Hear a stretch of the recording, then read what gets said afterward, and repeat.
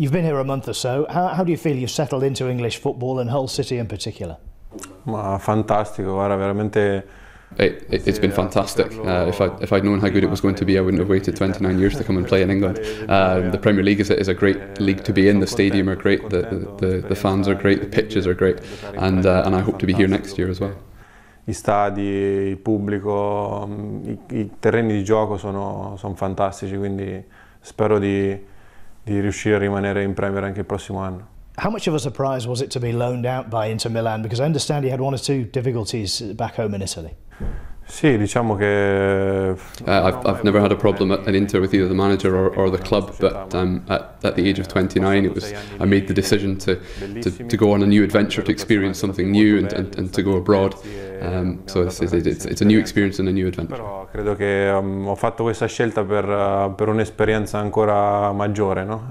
Comunque a 29 anni sono e sarò pronto per fare esperienza all'estero come esperienza di vita, no? What are your memories of your Premier League debut against Liverpool? It was a fantastic way to start as a Hull City player.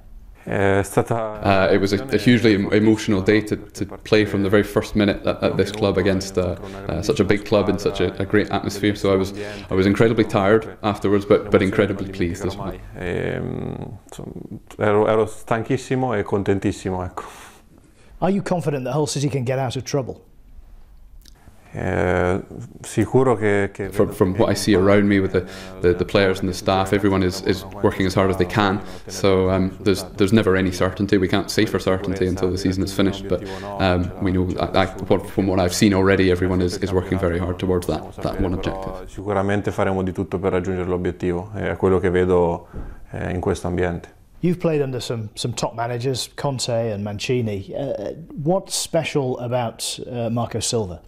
Ogni allenatore. Well, he has all the qualities to become a successful manager in the long term, but he knows how to. He works on tactics. He works on the physical side of things, but also he's working hard at managing the group and managing the individuals within the group. So he's a fantastic manager. Come gestione del gruppo, secondo me, è molto bravo, quindi ha tutte le caratteristiche per fare una splendida carriera da allenatore. Have you worked out yet who the comedian is in the Hull City dressing room? Sì, Andy Robertson. Andy Robertson, I think, is one who I would say is probably the craziest of them all. But seriously, everybody has welcomed me warmly. It's a great club to be part of, a great group of players to be part of, and yeah, the welcome has been fantastic. I don't speak particularly good English, but the welcome has been great. Sono fantastici. Is there a DJ in the dressing room, someone who looks after the music in the dressing room on a match day?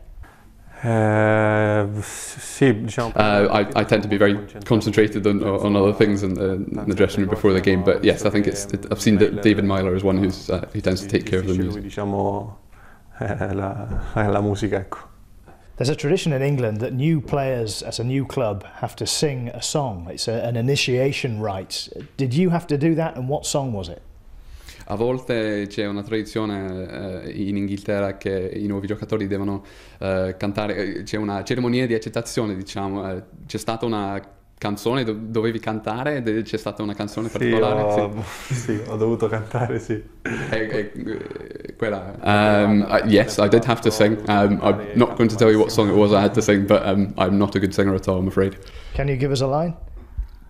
Qualche parola della canzone, non cantando, ma it's an Italian song that we wouldn't know.